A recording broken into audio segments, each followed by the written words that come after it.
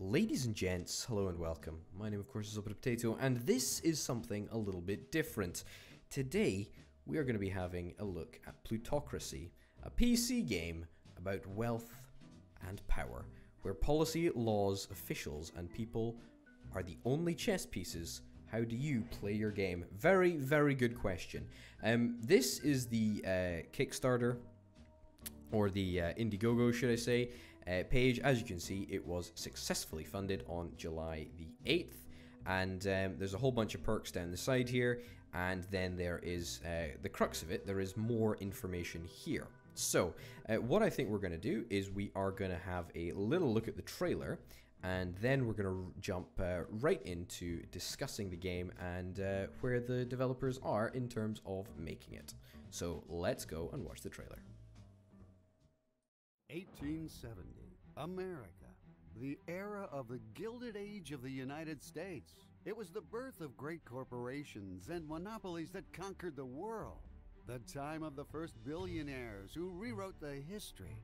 Now you can start from the bottom and become the shadow ruler of the world. Your weapon, well, it's money, influence, and cunning. Now don't forget to find the successful companies and buy them quicker than your rivals. You'll have to be ruthless. Get control over the companies and put your own people at the helm. Absorb your competitors' companies and then dominate the market, gaining excessive profit. And if you have to rewrite the laws, be ready to lobby politicians and to expand your influence. And when the rivals decide to cross your way, you will need to challenge them. Corrupt officials, creating barriers and intrigues against enemies. Only you decide how to achieve the goal. Join unions, find unique friends. It's your agents of influence. In a hard moment, they will dig up dirt, eliminate the character you want, and open the doors for you in the world of power and endless possibilities. You'll be winning luxury items and pieces of art at the auctions. While gathering collections, you will be able to achieve necessary alliances and gain trust in the high circles. There are decades of history in front of you which you will be able to influence. You can create the most powerful financial empire. No one should know who really rules the world.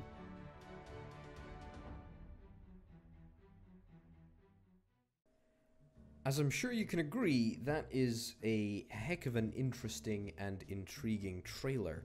And yeah, very, very, very cool stuff indeed, and certainly I'm very, very excited for the game.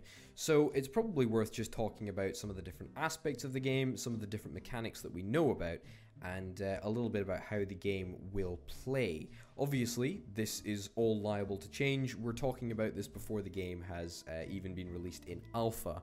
So yeah, there could be a heck of a lot of changes before the game actually comes out. But first of all, what is plutocracy? So according to this, plutocracy is a form of society defined as being ruled or controlled by a function of wealth. And the main idea of the game is to show the interaction of the economy with politics and how influential capitalists make an impact inside and outside politics using money. I'm not going to read the whole thing, by the way, but I think it's really important just to get into the ground and establish what plutocracy is. As you can see from these screenshots, the game is all about affluence, the game is all about money, and the game is all about power. So you can imagine a high-ranking politician, you know, just sitting behind this desk and making decisions about nefarious things and using money to corrupt politics and all of that good stuff. And certainly the trailer seems to suggest that if you're going to be playing this game, you are going to be doing a lot of shady stuff. So very, very exciting. In terms of the gameplay area, it seems like your play area really is the United States of America. The game starts off early in the 1800s, I think. It mentioned in the trailer, but I can't recall off the top of my head when it is. So presumably the time frame that we will be playing in is from the 1800s up to, well, probably the present day and perhaps beyond. That remains to be seen, but certainly we're going to be playing in America, and we're going to be playing from the 1800s up to the present day is what I've got a strong suspicion. We'll talk about it a little bit more later, but in terms of the simulation of the political system and the economy, the way that that is implemented will really be key, because they talked a little bit in the trailer about how you can buy over companies. Now, presumably there'll be some sort of market in this game that will, that will sort of set its own price, and there'll be, ups and downs in the prices, and there'll be depressions, and businesses will, obviously, do well, do not so well. They might fall. You might be able to start your own business. We don't know the specifics of that, but certainly there's definitely got to be a sort of complex economic backbone to this game, because one of the key pillars of this game, as you know, is money. And without a strong economic system, I think this game is really going to struggle to sort of make its mark. So here's hoping that it's rather impressive. Also notable is the sort of choices that you have to make. Not necessarily a choice between good or evil, because I think the game sort of talks about money and power in a little bit of a different way from good and evil. Clean or bloody and dirty money. It's not really a great way of putting it, but yeah, certainly the game gives you the option of being a stealthy, in the shadow operative, or it gives you the option of being, overt in your political and economic aims. So presumably there'll be a bunch of decisions that also tie into what you can do with your money. Are you going to launder money through, pizza parlors? Or are you going to be a hardworking factory owner who treats your workers well? I think that'll remain to be seen. But certainly in terms of workers and factories, it seems that is going to be an element. And I think certainly the fact that the time period starts in the 1800s means that we'll see a significant chunk of the game sort of probably devoted to some aspect of factory workers and mass employment in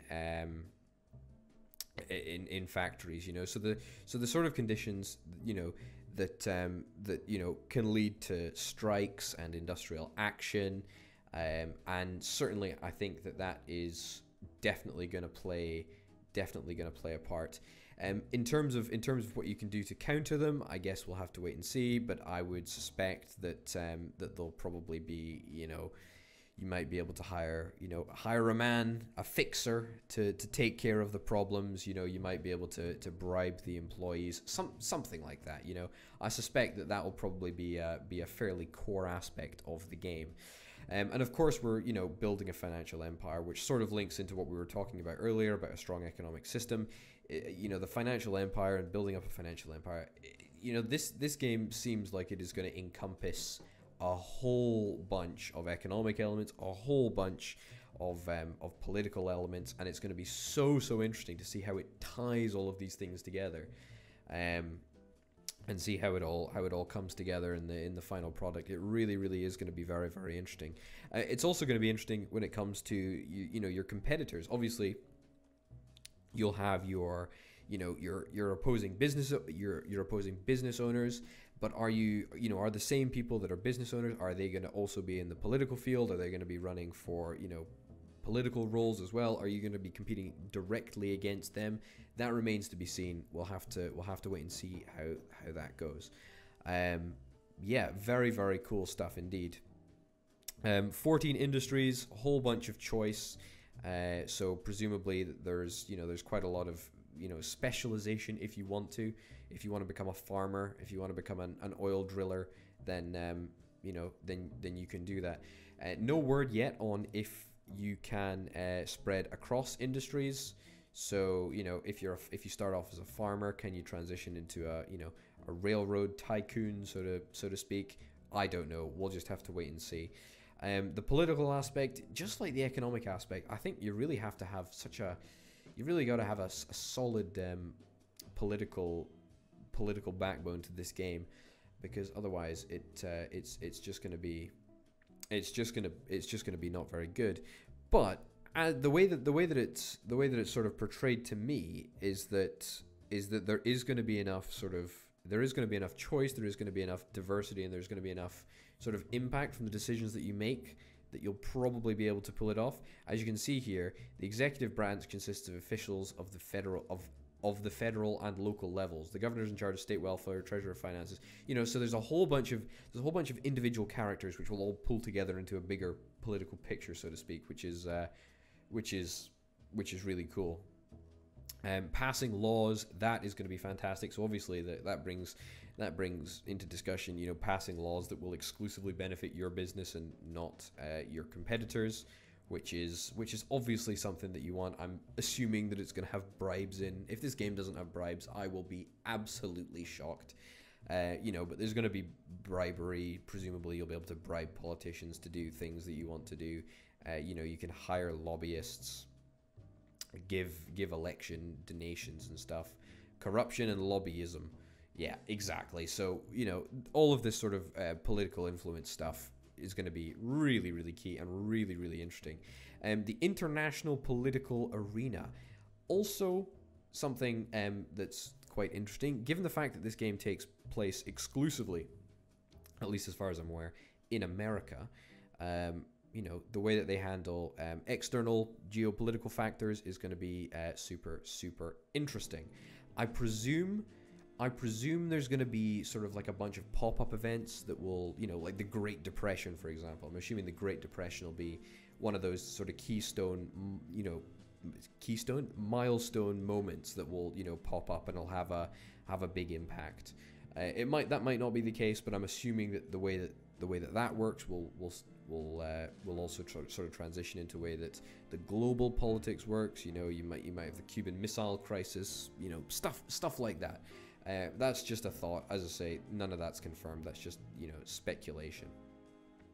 Agents of influence. Yeah, this is all really good stuff. This is all the mechanical side of things, and how do you exert your influence, and how do you get what you want. So pretty darn cool. This is another thing that I was going to talk about.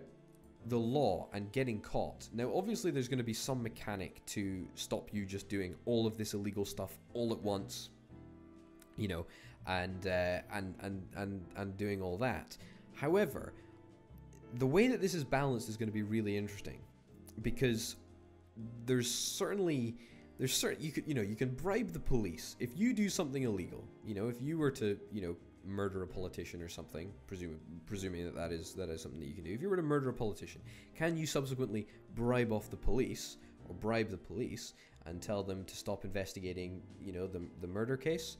I don't know. That'll remain to be seen. The way that that's integrated, and the way that the sort of, the law is integrated into terms of what you can do, that's going to also be very, very interesting. Diplomacy is a key of success. Yeah, certainly this game will involve a hell of a lot of diplomacy, and yes, as we talked about earlier, it's going to involve exuberance, wealth, and money. So I'm pretty sure that wraps up this side of things. As you can see, now we're just into goals and the rewards. However, there is something else that I would like to show you. Apologies for the scrolling.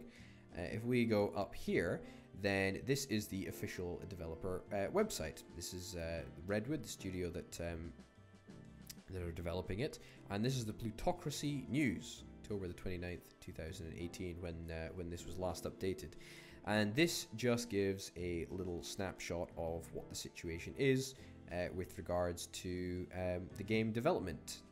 Stress levels at 82%, 157 cups of coffee drunk, 113 bugs fixed, and team morale is at 90%. I mean, I presume that those are just fake numbers, but they may represent something more. I don't know. Anyway, that's not really why we're here. What we're here for is to have a little look at the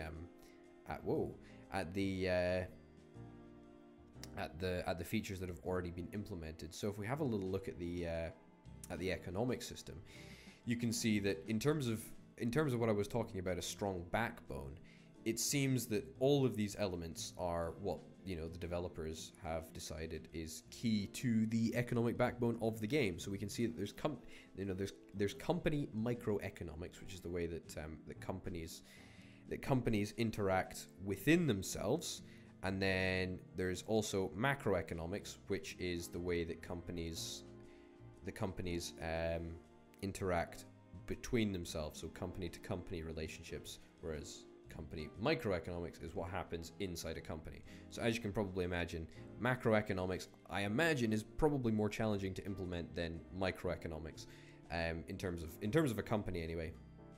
At least that's my reading of the situation. Share issues, bonds, bill of exchange, financial instruments, very, very cool that we're getting that. Loans, lending, and a bankruptcy system, also really cool about that. Enterprise management strategies. I don't really know what this is. I suspect that this is probably a top-down view of the way that you want to manage businesses. So perhaps if you wanted to introduce a certain pricing strategy, if you wanted to outmaneuver an opposing company, you might introduce a different enterprise management strategy. I guess that's just a guess though.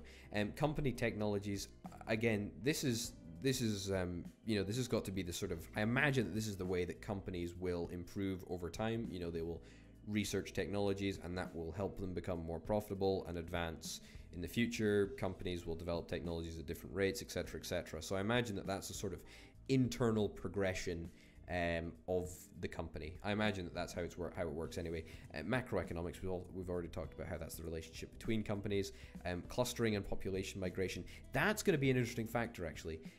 I don't know how that works, but if it is, then that could be a very interesting aspect, because sometimes businesses can find it very, very difficult to employ the right person for the job. And if there are, population constraints in the game, as well as, obviously financial constraints as well, then that is just going to add another level of complexity and depth and actually realism.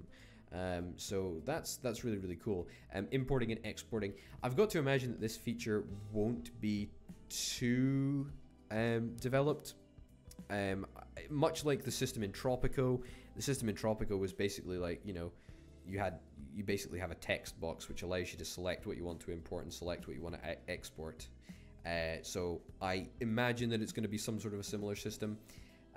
Certainly in terms of the play area, it looks like America is very, very much the center. So I don't imagine that the importing and exporting interface and system is going to be too complex, but I may very well be mistaken. The political system, as you can see, 71% done overall. The structure of each state's legislature, if they can pull that off, that will be incredible. I don't know if that's going to be sort of an individual, and I don't know what the differences will be from state to state, is what I'm trying to say. If they are substantial, then that's going to be really interesting. There was a slide over here. Yeah, there was a slide over here, which makes me think that potentially, potentially there's going to be a significant difference to, setting up your business in Texas rather than Arkansas or in California.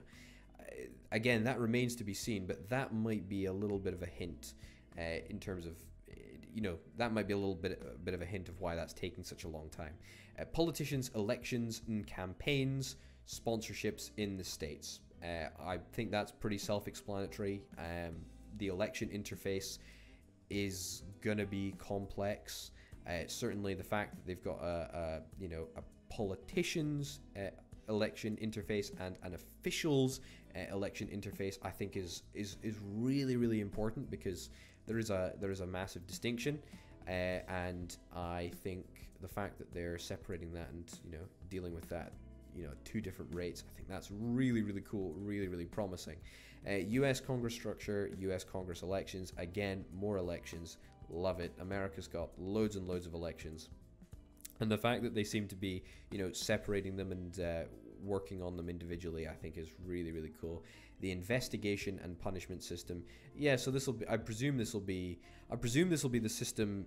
I presume this is the exclusively political system that will be used for punishments. So if the president is corrupt, or if a politician has taken some bribes, a congressman has taken some bribes, then I presume that there would probably be an internal sort of system that figures that out. I don't imagine that it might be the system that could potentially put you, the player, behind bars, but I imagine that that's for the politicians there. But we'll see. Diplomatic relationships, yeah. So I don't know what this is actually. 15,000 characters with unique characteristics. I don't know if that's foreign characters, or if that's just, you know, the sample that they have to provide, you know, sampling and statistics in America, so to speak. I don't know if their pool is just 15,000. I don't know if the American population, the population size, is represented as 15,000 characters. I suspect that that's probably what it might be, because, you know, having 15,000 foreign actors, having 15,000 people out with the country seems a little bit ludicrous, but we'll have to wait and see. NPCs actions, I presume this is just, you know, the AI. I mean, obviously it's the non-playable characters actions, but I presume it's just the AI and the way that the AI play. Perhaps companies play, perhaps politicians that are not under your thumb play. I don't know. Drawing of game characters, that's just you know, that's just art and whatnot. So not really much to say about there. What I can say is that it looks absolutely gorgeous. It really sort of seems to fit what the game is trying to do. Certainly in terms of in terms of the sort of cartoonish vibe. I really like it. I think it's a really strong vibe for a management game. I think it's really, really cool. Diplomacy and negotiation systems with characters. Yeah, I don't really know what that will entail. I don't know if that's going to be the internal American negotiation system, or if it's going to be the external. I suspect it'll be the internal negotiation system, so between, you know, the player and the politicians and whatnot. But again, that's just a guess. And the last section, which is 55% done, the other game stuff, the luxury market and the auction. I presume having, you know, affluent items, you know, items of note, like, you know, speedboats and expensive houses and whatnot. I presume that'll be sort of handled as a trophy in this game, but again, that's just a guess. I don't really know how it'll be handled. It might give you bonuses, you know, if you have a house, it might woo, and, you know, a politician or something. I don't know. The game map is completed. That's great. Influence agents are getting on there. I think we saw a picture of the influence agents down at the very bottom. Yep, the agents of influence. So we've got a couple of people. Looks like they all undertake different jobs on behalf of the player, so that's pretty cool. It seems that they're slowly but surely being implemented. The players' achievements and leaders table. Okay, well, I'm presuming that's players' achievements and leaders table. Yep, that is probably purely a scorekeeping measure. Voiceover and dialogues. Yep, that's cool. Sound design and soundtrack. That's recently been worked on pretty substantially. That's pretty cool. I'm going to be playing this game irregardless of if the soundtrack is good. Same with the voiceovers. Same with the leader table. I don't really care about that stuff. I care about, you know, the game and the way that it plays. The game settings, balance, and game optimization. You know, shout out to the developers. If you guys want me to test it, I'm more than happy to test the game on my YouTube channel or privately. You know, this game looks absolutely fantastic, and I'm super excited to be playing it. Yeah, so that's the alpha progress. We've already talked about the game. There's more information here. You can add it to your wish list on Steam if you'd like. The trailer, which we've already seen, we've already, you know, walked through the game features pretty darned extensively. So on that note, ladies and gents, I'm going to wrap up this video and say thanks very much for watching. My name, of course, has been Old Potato. This has been a quick little chat about Plutocracy. I certainly look forward to playing it, and yeah, thanks for watching. I'll see you next time. Bye.